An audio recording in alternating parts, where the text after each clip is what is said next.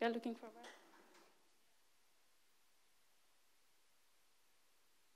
Yeah, so let me start by, well, thanking the organizers for giving me the opportunity to present here our work that has been done partially by my postdoc, Saurav Nandi, who just moved from my group to PKS in Dresden.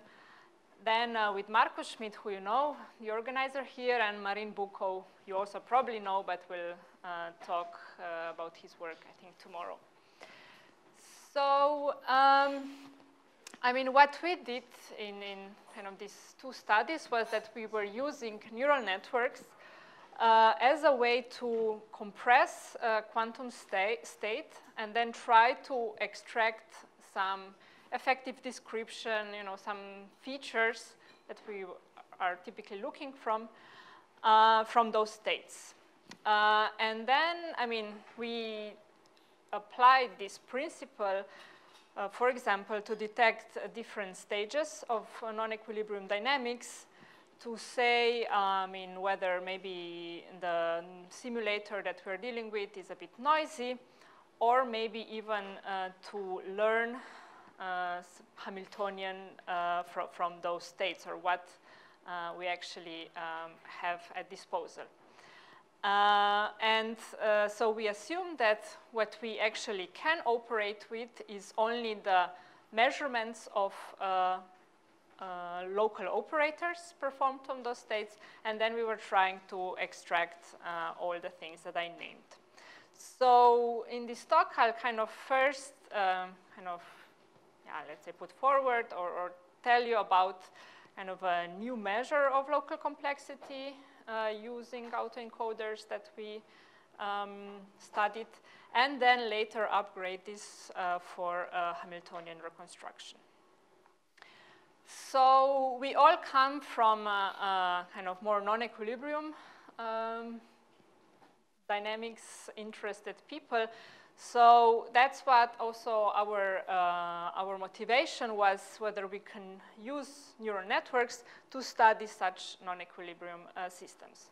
So what we had in mind was, suppose you start your state in some rather simple, maybe product state, and then you run your evolution with your Hamiltonian that is interacting, entangling, and so on. So what will happen to the complexity of this state? I mean, of course, under such an evolution, the complexity of this state will grow. But if we pretend, or maybe that's actually reality from your quantum simulator, if we have access only to some local measurements, so measurements of local operators in such time-evolved state, we somehow know that, after a long time, when the state gets very scrambled, so they essentially, most of the information about the initial state is gone, and the only things that are still important are only, let's say, energy or information about other conserved quantities in this state. So at that late times, it happens that the states, the local complexity, or what we can probe with local measurements, should be rather simple once again. Namely, what's termed thermalization, what should happen is that for what we are probing, the rest should, serve as a bath, and that's why the measurements that we are performing locally should look like coming from some like thermal ensemble, from some statistical description that is now not very complex, but parameterized just with a single parameter, say temperature, or maybe with some additional parameters for additional conserved quantities. And that was kind of what we were interested. So we were asking ourselves, can we use neural networks to detect now these different stages of non-equilibrium evolution? For example, this growth of complexity and later decay. So the platforms that we, or the neural network architecture that we used for this task was autoencoder, because it's kind of, very traditionally used to obtain compressed representations in general. So it's a neural network of that type, and its, let's say, task or the goal is to take some initial data and then try to reconstruct it by going through a bottleneck. And we train it in such a way that this reconstruction is as good as possible. But of course, it's going to be successful only once the intrinsic dimension of our data is actually, I mean, lower or equal to the number of, to the kind of this number of neurons in the bottleneck. Yeah. And in that sense, by checking when this reconstruction is successful and when not, we can actually use it as a way to determine the inherent intrinsic dimension of our data set. Okay, that's very general, but what is our input? So in our case, each data element will contain measurements of local operators. So say we are dealing with spins, so measurement of x, y, z, xx, let's say all Pauli strings up to some support s. So, and kind of the, let's say, dimension of this input element is how many operators we actually measure. And then we will be checking, if we perform this measurement in certain state, I mean, is this state parameterizable with some smaller number of parameters? Is it, in that sense, kind of compressible locally?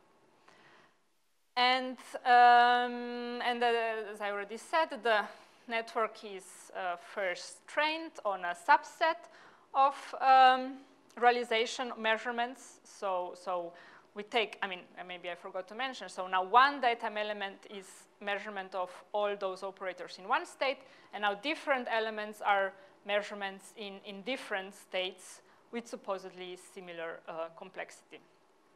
And then we train it on part of those states and measurements in it, and then test it on the unseen part. And we will call the test error essentially in this function. So how far is this reconstruction here of our measurements from the initial input measurements? And this will kind of tell us whether the bottleneck is wide enough. All right, and kind of through this first part, I'll guide us through these different stages, but we'll first benchmark this approach on, let's say, the simplest stage, and this is this late stage when we expect the system to be describable by some ensembles, meaning just with a few Lagrange parameters or just with the temperature. But we will not do like a real-time evolution to start with, but we'll just first benchmark. So we'll take a Hamiltonian, let's say transverse field Ising, and we'll just prepare thermal states with respect to this Hamiltonian, where we randomly sample the temperature.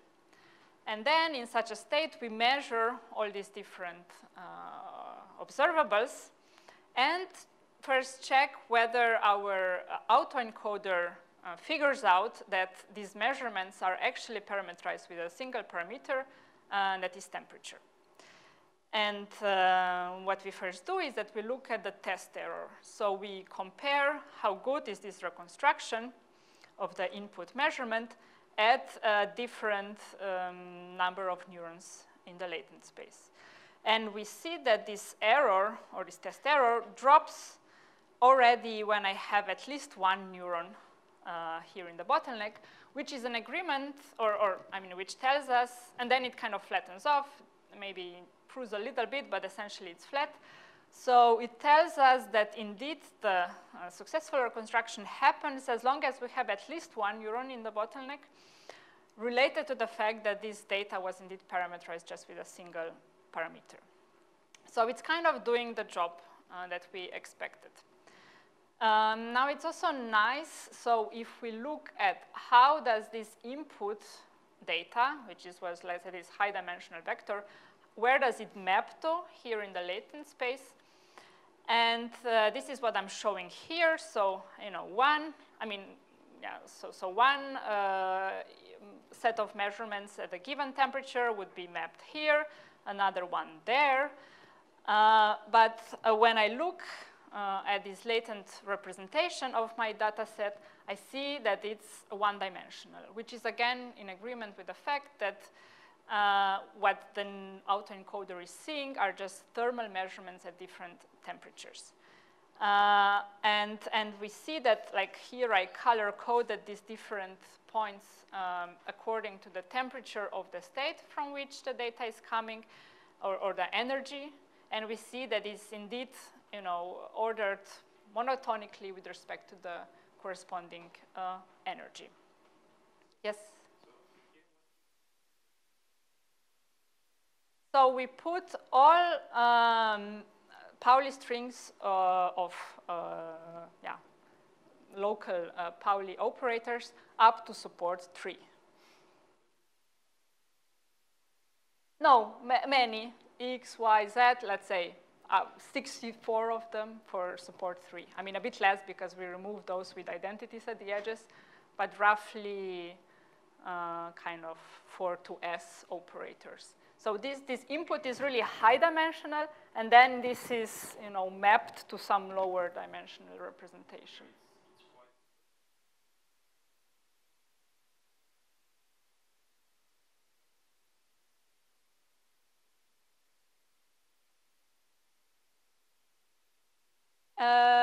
So then these are measured with respect to your state. So let's say I would take a trace, trace of your operator with respect to rho. And then I take, let's say, first, as I said, X, and then the second one, Y, and so on. So all these are inputs then to my, but they are not stochastic. I mean, it's like for a given state, or which can be pure, or I'll also do some open systems, maybe mixed, or thermal, but it's just a measurement in this state.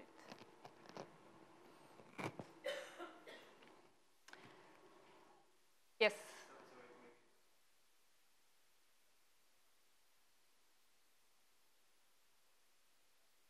Yeah, that's like it was disconnected, and then essentially what it kind of learns is the average.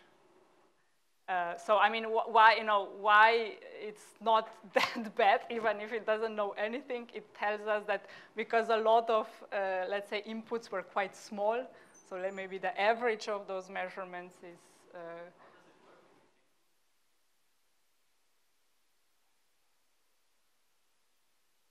Yes, they are like disconnected. So it's kind of best, I mean, what you would learn, I mean, okay, what would you input, if you wouldn't know, wouldn't connect.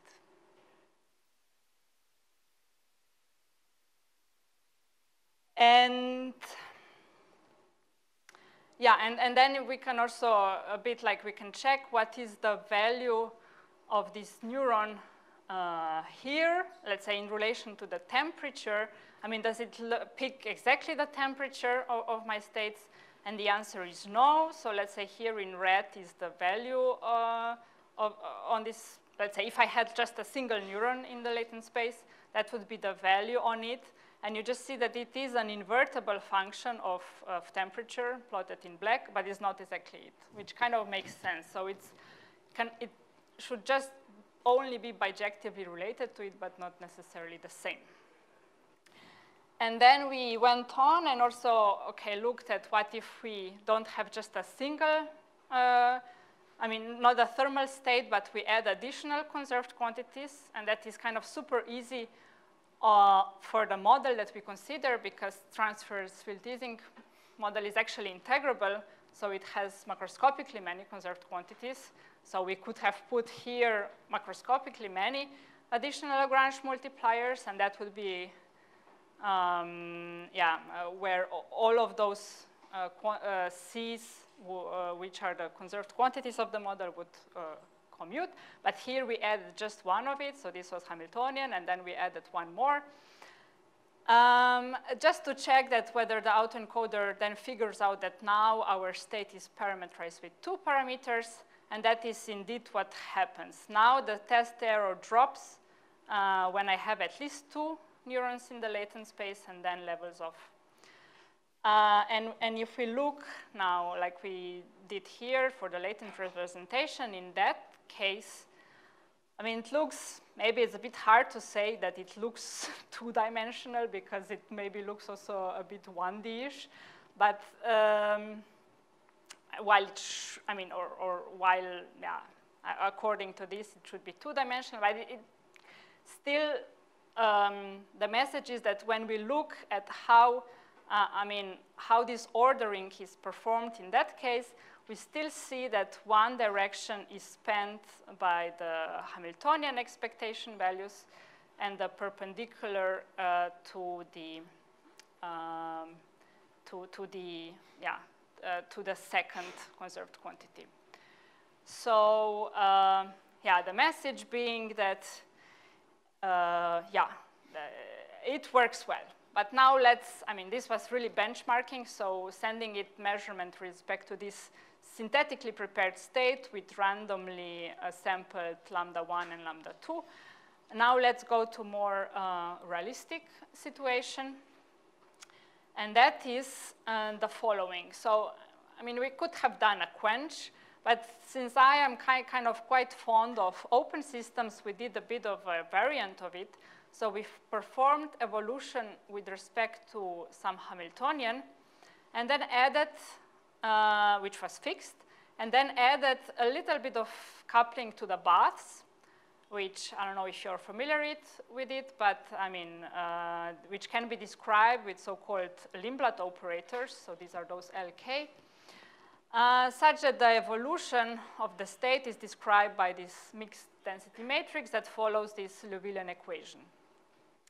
And what we know from some other works, also including myself, is that if this coupling to bath is very weak, then the steady states are of this form that we just described.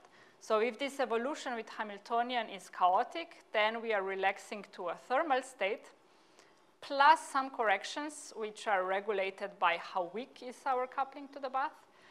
While if this Hamiltonian is integrable, like it was our transverse field Ising model, then it actually relaxes to a generalized Gibbs ensemble described with additional Lagrange multipliers for these additional conserved quantities of our integrable Hamiltonian, again, plus some corrections. So what we did is that indeed we performed like time evolution with a fixed Hamiltonian and then prepare different states by kind of taking different weak couplings to baths, which were encoded in different, essentially randomly rotated single and two-side Lindblad operators. And then we went to analyze now this physical density matrix corresponding to the steady state. And that's what we got. So we first look at the test error, which should tell us now how many parameters we need to describe this state. And somehow, if our Hamiltonian was chaotic and we should be relaxing close to a thermal state, we got that we needed essentially 1, 2 latent variables to describe kind of statistically all of these different steady states obtained by slightly different Lindblad operators. While if integrable Hamiltonian was, if Hamiltonian was integrable, we needed more. But because we were measuring, here only operators up to support 3, it turned out that we didn't need like a crazy amount of latent variables, maybe only like 4, which means that even though we know that the states should relax to a GGE parameterized with macroscopically many Lagrange parameters, if we are measuring only at maybe up to 3 sites, we don't see the importance of the higher more complicated conserved quantities, but we only roughly see the importance of the most local conserved quantities. And once again, if we look at this latent representation, so how the data looks here in the latent space, we saw that for chaotic Hamiltonian, that should lead to a nearly thermal state, the data was once again almost, let's say, approximately one-dimensionally ordered, and that ordering was once again with respect to the energy. While for this other situation with integrable Hamiltonian, where we said that we needed, that the data was ordered in, let's say, some four-dimensional manifold, if we mapped it to 2D with t-SNE, we saw such representations where once again, let's say, the dominant primary direction was spanned by the expectation value of Hamiltonian, and then the next one with some linear combination of Hamiltonian and the most local parity-even conserved quantity. So we nicely saw that really these conserved quantities are the ones that are spanning this latent representation. Now, if we go a little bit back to this chaotic example and try to think, okay, where does this spread comes from? I mean, it must come from these corrections above the simple thermal state.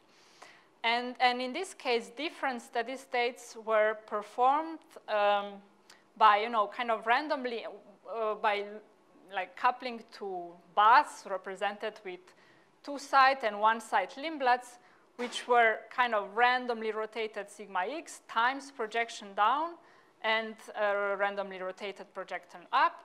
And it turns out that in this case, the autoencoder figured out that the only direction which is not rotated is sigma z.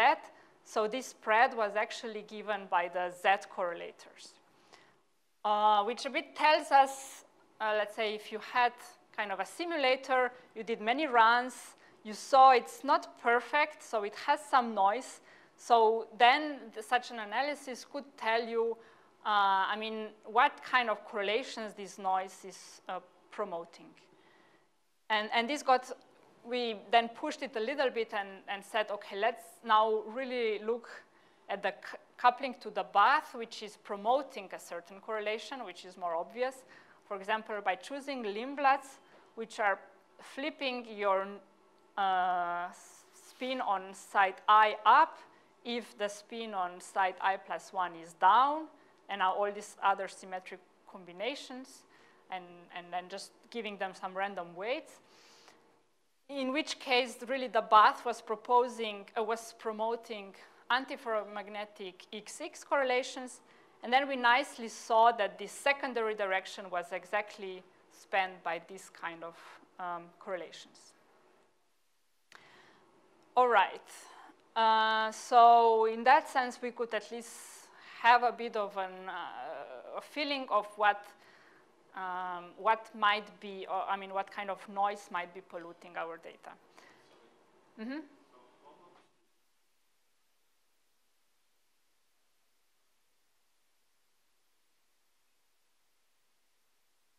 Yeah, it would. So it would happen that these points would lie elsewhere, but like features like this one, that you have kind of one, direction spent with, let's say, Hamiltonian, and then the second one with your second conserved quantity, that should remain. So I think this cloud would change, but this fact that, I mean, these different directions are related to the, let's say, your most important and second and so on latent neuron should be still visible.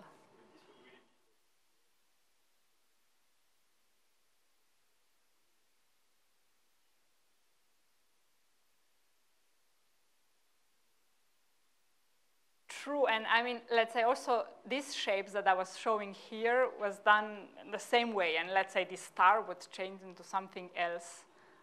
So one shouldn't, yeah, I think of course, there are regions where it's somehow, where it's where it looks similar, but I still think that unless unless you do something crazy, this ordering, or these interpretations can be done. Or perhaps what we started a little bit of making this more precise, where we were going towards variational autoencoders, where this ordering was kind of more aligned, but that we didn't feel like we never really pushed it to publication quality.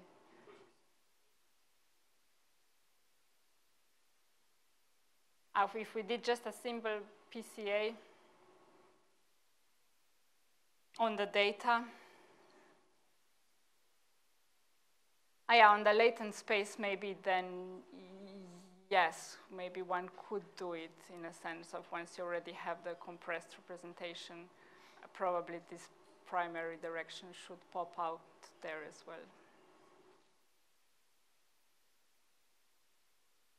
Okay, and what I wanted to say is that, okay, if I crank up this coupling to the bath to be very strong, when no emergent simple description of those states can be formed, then we got, then we saw that we would need much larger latent representation, and there was no nice, let's say, latent illustration of your data anymore, telling us that then these states are really kind of strongly dissipator dependent. Okay, and then finally we went for this time evolution. So let's say if we start from an initial state, can we use this approach to detect this growth and decay of complexity? But here I should be kind of honest. I cheated a little bit. So if we would really prepare the state in a product state and then just evolve it with some Hamiltonian, the autoencoder would know that our state was prepared in a, say, two-dimensional manifold, and then it would just, the Hamiltonian is just mapping it to something else. So we would never see this growth of complexity. So this is only possible once we introduced some randomness, for example, by propagating the state with random unitaries, which then differ from time to time. But we still imposed one conservation, that is magnetization conservation, such that at long times we were still flowing to essentially like non-trivial kind of Gibbs ensemble characterized with chemical potential for magnetization. And here is what we then got. So yeah, because we prepared the system in different product state parameterized with two angles, the autoencoder nicely saw that essentially we need two latent variables to represent that. Okay, at long times, as I said, we were running into like a state that was locally described with an ensemble parameterized with the one chemical potential. So we needed just one variable to represent that Lagrange multiplier. But at kind of some intermediate times, we saw, okay, what I'm plotting here is the test error, kind of color-coded as a function of time and number of latent variables. We saw this growth and decay of complexity for now also, again, this case, observables on support 3, which, okay, what it told us that, it could help us identify on which time scales this so-called hydrodynamic regime for which we can build effective classical description start to appear. And it helped us, extract this information from, let's say, the bunch of observables that we had. Yes? So your initial states are different product states, which are translationally invariant. Parameterized, right, with two angles of those spin. So why does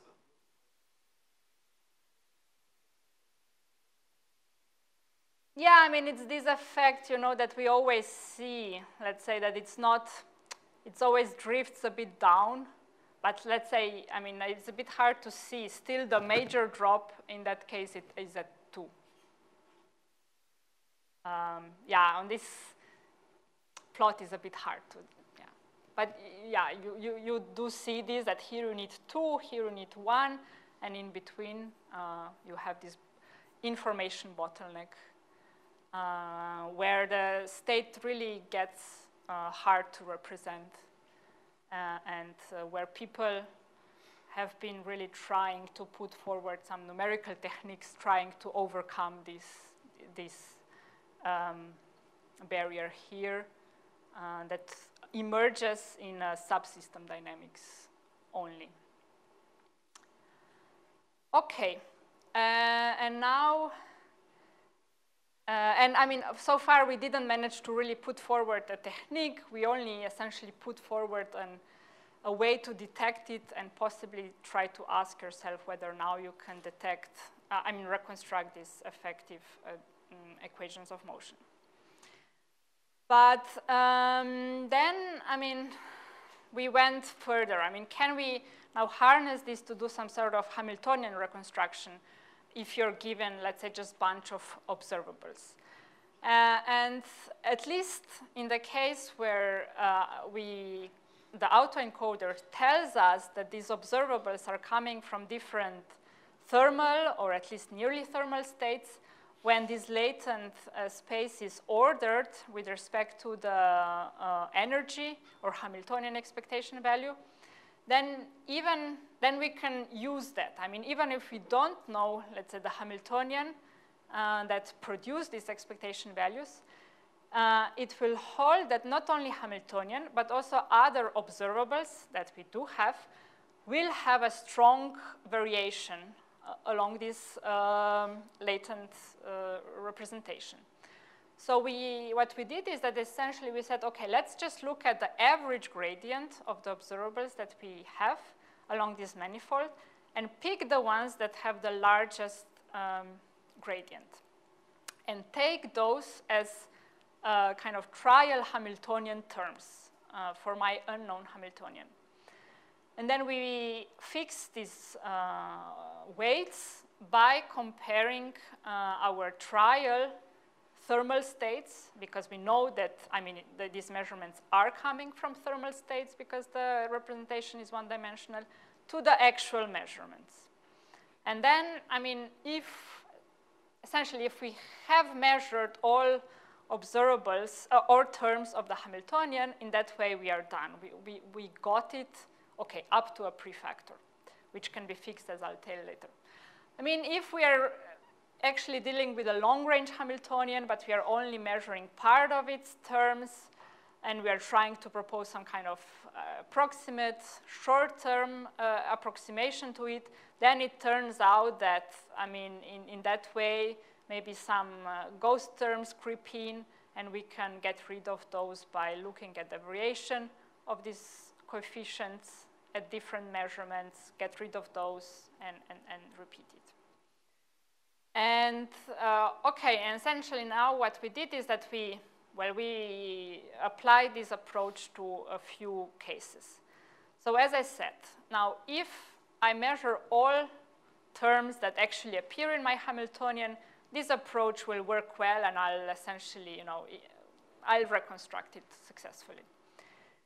If I'm dealing with a long-range Hamiltonian, but I measure just the most local observables, and I'm essentially trying to, approximate it now with some local one, it will be an approximation, right?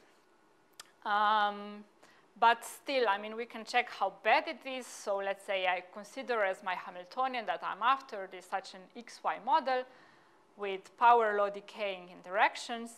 What I find out that this procedure, I mean, if I look at the relative error of these coefficients with support L, so 1, 2, 3, so on, the error is pretty small at the dominant terms, and it gets larger at the like the terms with larger support. But because these have smaller kind of weights, turns out it's not so important in practice. So let's say if I compare evolution of my actual Hamiltonian and my reconstructed one, it will be very good at short times, then it starts to deviate. But these deviations are, in our case, where we do some ED, kind of amplified by finite size effects. So anyway, I expect here that I would just see a plateau, and all these fluctuations are more or less finite size fluctuations. Yeah, and this, thank you, it depends very much on delta. So the more larger is the delta, so more, kind of suppressed our long-term contributions, then the smaller are the errors, as well as like the larger, excess we have. So if we are measuring all up to support 4 is worse than up to support 6. So the more information we have from measurements, the better. On the dynamics plot, yeah, I think it was the, I think it was the 2, but I can double check. Yeah, it was one of those 2. Right, but why bother? So we thought, okay, let's do something interesting with it. And one case where we sometimes really do not know the effective model is when we are considering periodic driving. So when, for example, your Hamiltonian is periodic with some time t, or maybe your time propagator is periodic. And what we know, if the frequency of the drive is very high and the system has hard time absorbing this large energy that we try to put in, so what will happen is that on a pretty long window of essentially exponentially, up to exponential times that are exponentially long in this high frequency, the system will look like thermal with respect to so-called Fouquet Hamiltonian, which can be, in this case, of high frequencies, for example, obtained with some perturbative approaches like Magnus expansion in 1/over frequency. But then at later times, the system eventually, is able, start to absorb and heat up to the infinite temperature, and it's much less known of what is happening now in this regime, where these perturbative expansions break down. And that's what we've been interested in. So, we first, again, benchmark, that's our approach on the example where we have a clear thermal plateau. So, for example, our propagation for time t was done by h1 for half a period and h2 for the other half. When, for the parameters we chose, we have like a clear plateau. Shown here in blue for the exact. And here we first compared, let's say, some BCH, this is one of these expansions, up to the 3rd order, or our reconstruction, including also operators up to support 3, which is the same as the order that we considered.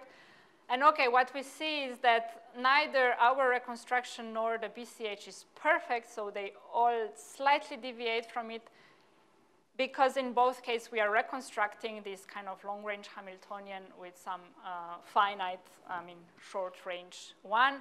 And plus, we are doing this reconstruction from the data that is polluted by finite size effects and these kind of wiggles in time, which I guess makes our method maybe even slightly worse than the BCH one. But roughly, they are kind of comparable. Like if I look really at the weights at different terms, they are quite similar. So let's say at least we are roughly happy with what we are getting. So then we can go on and kind of go into the wild and try to reconstruct now some effective Hamiltonian, or see, what's happening after we are away from this simple thermal plateau. And what was already proposed by Marin and his collaborator earlier was that, that also in this regime, the state should remain thermal, but with some, unknown Hamiltonian. So we first wanted to test that. So we were essentially feeding now into our autoencoder measurements at these different times here in the heating regime, and first check what is the dimension, what's happening with the test error.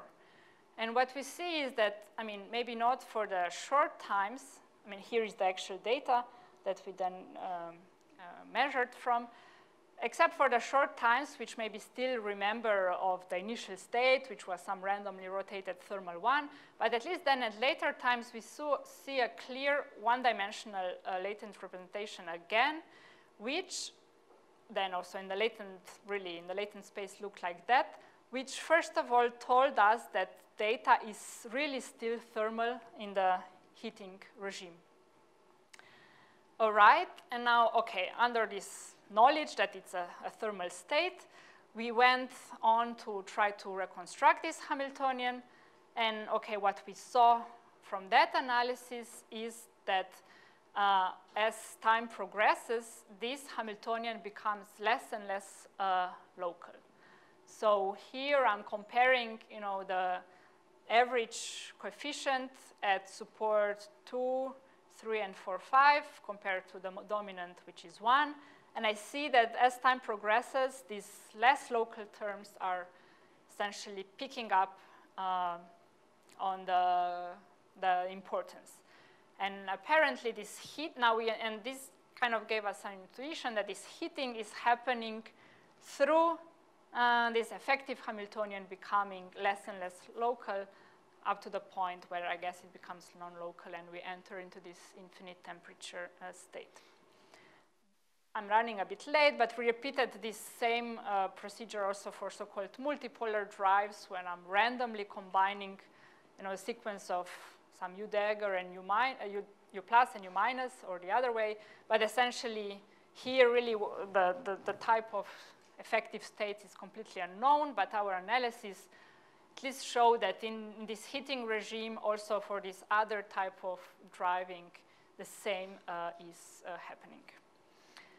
And with that, okay, I'm down to conclusions. So we've used neural network to try to achieve some compressed representation of measurements in quantum states so as to extract some kind of typical non-equilibrium dynamics features, potentially the noise that's polluting our simulator or the effective Hamiltonian describing these states.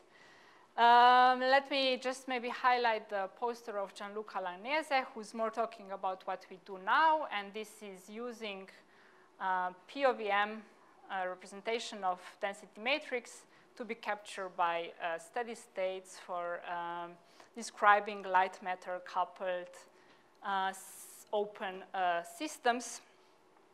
And yeah, let me also say that, in my group, we have PhD in postdoc positions. So if you are interested to join, just let me know.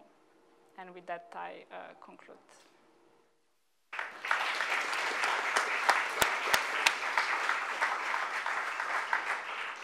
Okay, thanks, Zala, for the interesting talk. Is there further question? Yeah. Okay, we can work.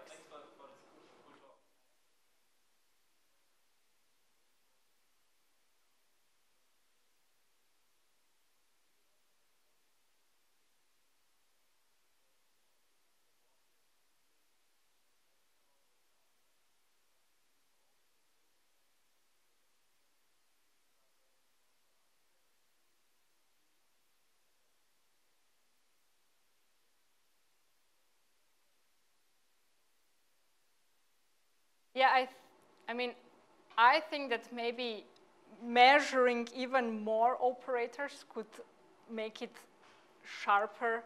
We were also playing a little bit with, maybe I have here, let's say, with the number of samples and the number of neurons you have per layer. So this, the first one was like going from 2 to 400 neurons in a layer. Was maybe making a little bit sharper, but not too much. Same with the number of samples. It's also, yeah, it's a bit, yeah, not so so clear that it's helping. So probably if you really wanted to have these more sharp variational autoencoders are maybe a better choice when you then look at, how strong is the variation per each, and there you should see that the, on your telling neuron it's low, and on the random neurons is essentially very high. So maybe it's a better way to make it sharper.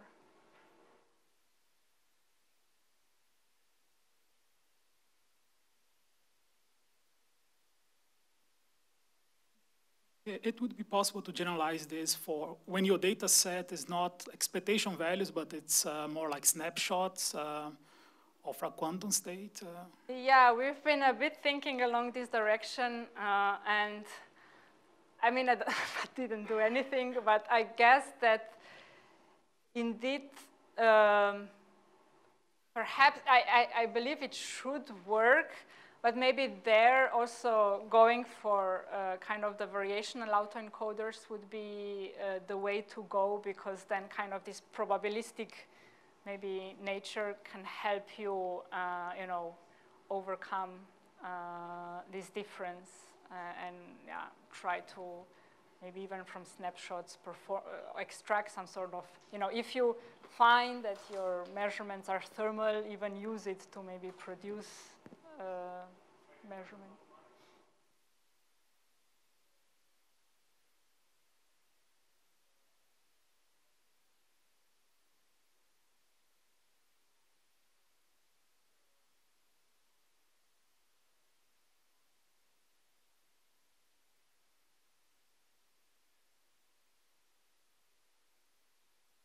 It was not, I mean, I think, maybe Marcus, you can comment, it was not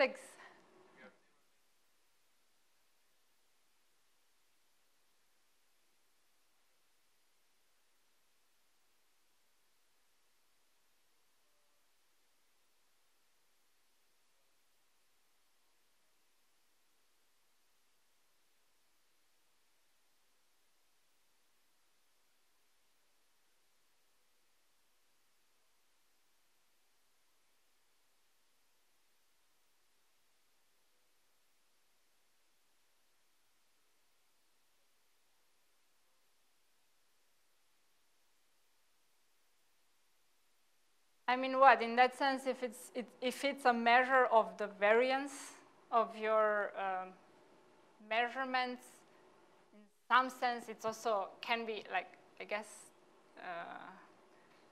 related to,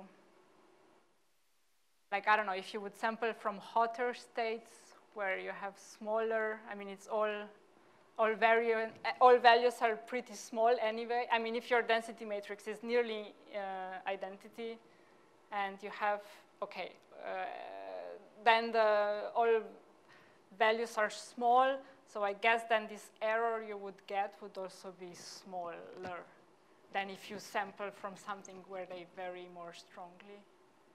So in that sense, maybe yes, or depending on your Hamiltonian, how many operators actually have a thermal expectation value, it can tell you also a bit on the Hamiltonian, right? Because I mean, which operators are finite in a thermal state depends on your Hamiltonian.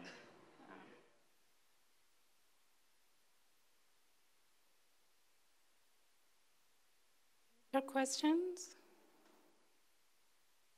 Not, thanks again, Zala.